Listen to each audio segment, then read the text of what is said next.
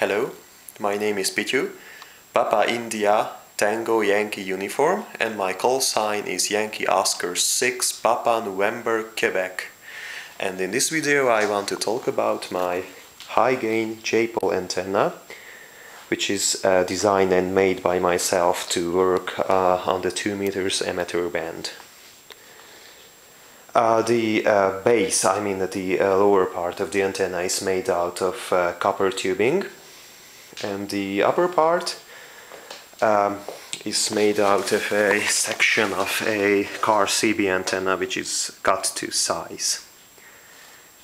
So let's start with the base here. There I have the choke balloon, which is a must.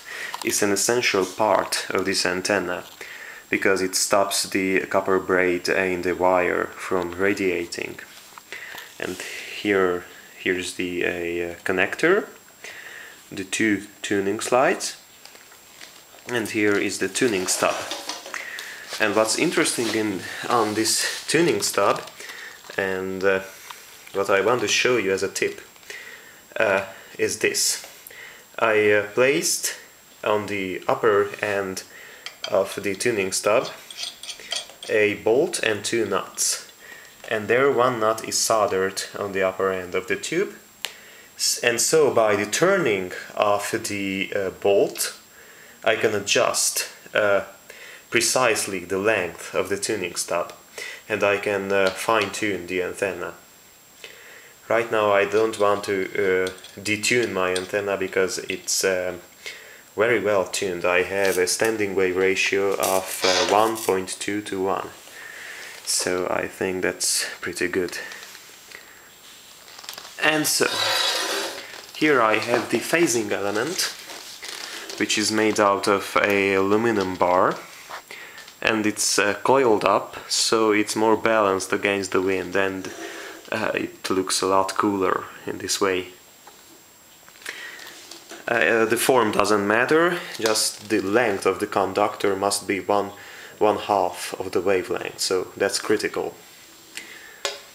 And here I have a hard plastic insulator, and I have two screws going into it. And this is the upper part, the half of a wavelength element on the top, which is cut to size from a car CB antenna, as I said. And I can tune the antenna from here too, because loosening the screw I'm able to, picking it out. So there you have it. It's pretty flexible, it's lightweight, and the wind doesn't push it so hard, so the wind can't grab it so hardly. And as I said, by sliding it inside or outside you can tune it from here too.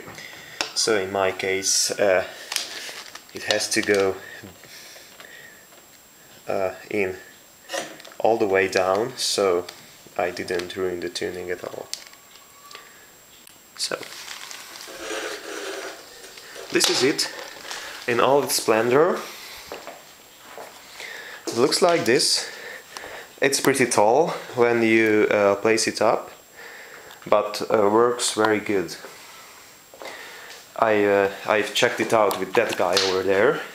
This is an old military transceiver, which is modified. I've put in some new quartz crystals, so right now I have 10 channels on the 2 meter band, so it puts out 25 watts of radio power, so it's pretty good. And this guy over here is my homebrew shortwave transceiver, which is not finished yet. As you can see, it's not painted, and it's I have to work a bit on it, and also I have to build the frequency meter, the scale, but it works pretty well, this guy too. And also I have there the cable and the support for the J-pole. So this is my antenna. my homebrew antenna. It works pretty well, and yes, it worth the money spent on it, and works pretty well. You can build it from pieces easily available, and it's a very high performance, very good antenna. So, bye for now, 73, and good luck.